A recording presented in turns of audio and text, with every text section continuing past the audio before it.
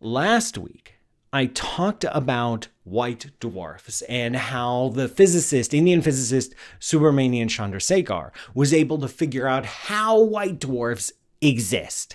That this is material that is compressed so tightly together that the quantum mechanical rules that dictate how electrons behave are able to support this object against the crushing weight of its own gravity.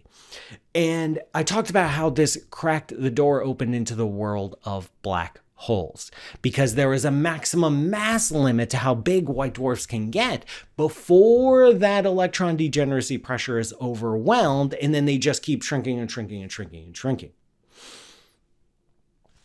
The concept of black holes. Remember, in the early 20th century, no one really wanted black holes to exist because they were just too weird to admit. And so we were trying to find any explanation possible to avoid the existence of black holes. And we found a potential solution. Now, the solution ended up being short-lived as a way to prevent stars from actually turning into black holes. But for a while, it seemed like, okay, we don't have to allow for black holes because we have something else. And that something else is called neutron stars. They were first proposed in the 1930s. It's hard to remember. Or it's easy to forget. Take your pick. That neutrons themselves weren't discovered until the 1920s. We've only known about the existence of the neutron for about 100 years. So that's just crazy. This is a fundamental constituent of matter, and we've only known about it for 100 years. But that's another discussion.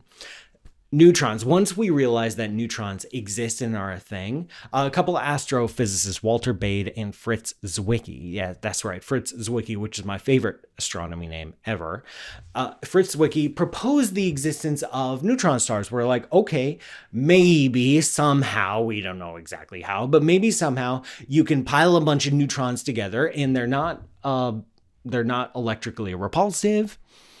They're not bouncing around a lot. They're just sitting there being neutrons and being kind of boring.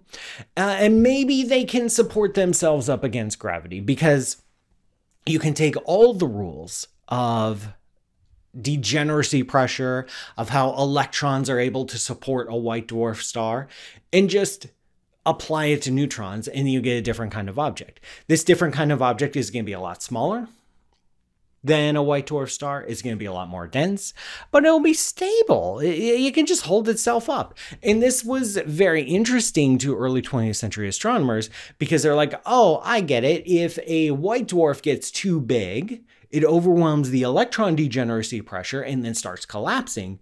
Maybe somehow, or we'll figure out the details later, it turns into a neutron star, and then it can just hang out there for trillions of years, and then we don't have to allow black holes to exist.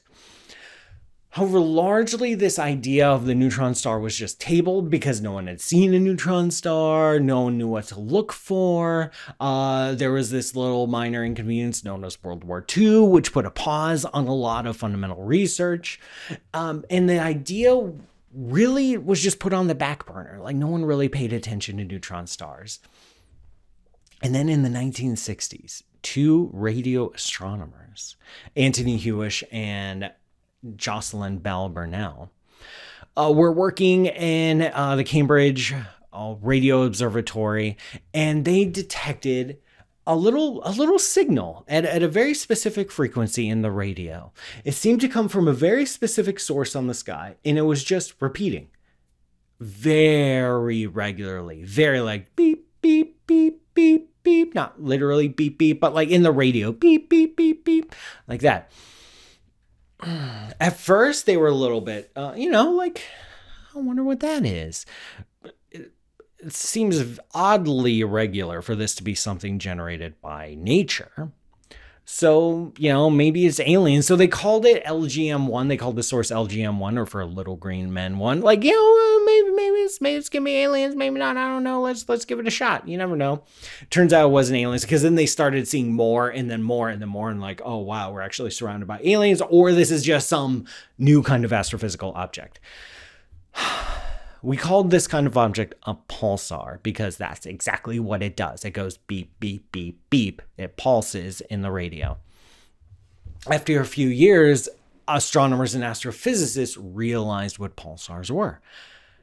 These pulsars were neutron stars. Neutron stars were proposed in the 1930s. Now we're talking the 1960s. 3 decades later, people accidentally discover neutron stars, go back to this old research of Walter Bade and Fritz Zwicky, and figure out like, oh, I get it. Neutron stars, if they're highly magnetized, then they can send out beams of radiation. These beams of radiation can like make circles in the sky. And if it passes over the Earth, then we'll get a flash of radio, and then a flash, and then a flash, and a flash, and a flash. It will appear to pulse in the sky just because of the alignment of this beam of radiation coming out of one end. A pulsar is a neutron star. Voila, we have discovered neutron stars. They are now a real thing in our universe, and we kickstarted a whole bunch of work on the properties of neutron stars. Now, if you thought white dwarfs were weird, and you should think white dwarfs are weird, neutron stars are out of, like, they're beyond insane. They are beyond insane. This is a neutron star is a ball of neutrons about the size of a city. You can fairly say that a neutron star is the largest atomic nucleus ever discovered. Like 10 to the 57 neutrons crammed into a ball the size of a city. These things weigh more than the sun. These are several times more massive than the sun. So all that mass, this is about the densest material possible that you can find in known physics. It's ridiculous. Like a thimble full weighs more than the Great Pyramids. Like a bucket weighs more than the Earth. If the gravity is so strong, it can actually bend light into a circle. You can have light orbiting a neutron star. The tallest mountains are just like a centimeter high. That's the highest you can get because gravity is so strong. And if you were to fall off of that mountain, by the time you fell that 1 centimeter, you'd be traveling at like half the speed of light. Neutron stars are insane, but they are real. We see them all the time. But they are not the end of the line. There is a maximum mass for neutron stars too. Now, this is a little bit harder to calculate because the interiors of neutron stars are very, very strange places that we don't fully understand. So the limit here on the maximum size of a neutron star is a little bit fuzzy, but it's like around 5-ish solar masses. And if you put too much material on a neutron star, it will collapse. The neutron degeneracy pressure won't be able to hold it up. And then you're going to get a black hole. And as far as we know, there are no more stopping places between neutron star and black hole. That's the end of the line. And that's the end of this video. Thank you so much for watching. I hope you enjoyed. Please like, share, and subscribe. And go to patreon.com/pmsutter to keep supporting this show. And I'll see you next time.